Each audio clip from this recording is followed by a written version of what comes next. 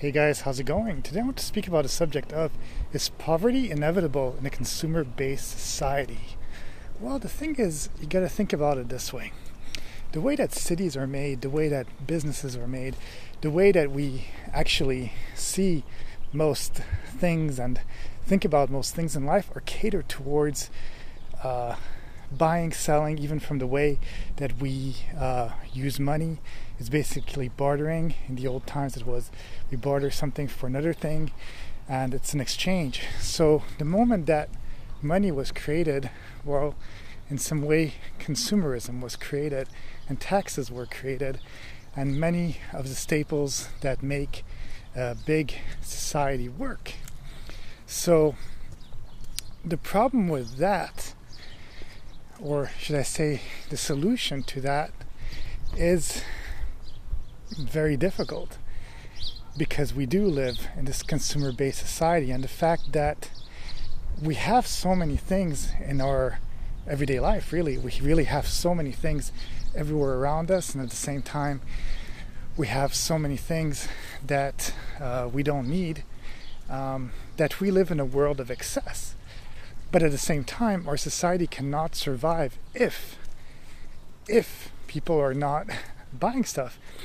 And this is why you're seeing now, especially with pandemics and all these things, companies, the world is struggling because people are not consuming in the way that they need to consume.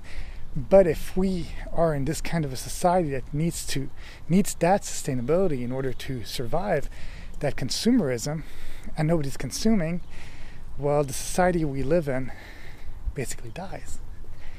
And that's a big problem. And I think the consumerism really became big after the First World War, and especially the Second World War and all that stuff, because at that time they needed people to consume stuff. But what happened was that a lot of companies wanted to make more profit, so they started putting the factories in other countries, and then the manufacturing power of big countries, powerful countries such as America, became less, because what happened was that they wanted to offer cheaper prices so people could consume even more, and would want to consume even more because they could get more, and then the companies would make more profit.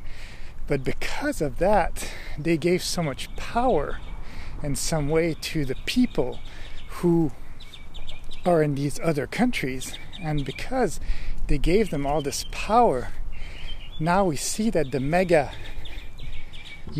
powerful countries of yesterday are not so the powerful countries of nowadays anymore, and we see the countries that were poorer back in those days that actually offered to open these factories and stuff at a cheaper price, give cheaper wages. Now we see all these new millionaires, we see all these new people developing stuff, and again, it also creates consumerism in those countries too. But in order to sustain the way that we live, in order to have our life, in order to live the way that we do without being consumers, is very hard. We'd have to give up a lot of stuff. We'd have to give up having cars. We'd have to give up even the fact of having food that's not processed.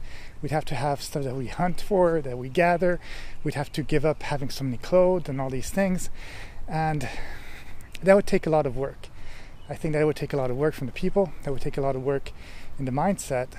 And it's a double-edged sword. You'd have more time, more free time in one way, but at the same time less free time because you'd have to work more for things. So it's either you to decide if you prefer to live in a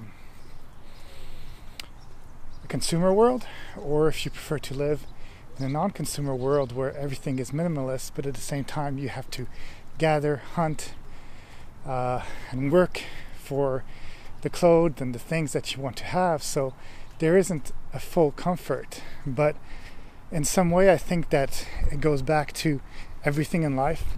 You have to find the middle ground between consumerism and non-consumerism, and figure out the things that you really need, the things that make you happy, Don't go extravagant just because commercials will tell you X, Y, and Z is better than that.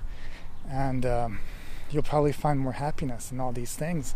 So it's all about balance, right? So that's it. That's all I have to say on the subject. Have a great day, and I'll see you in the next video. Bye.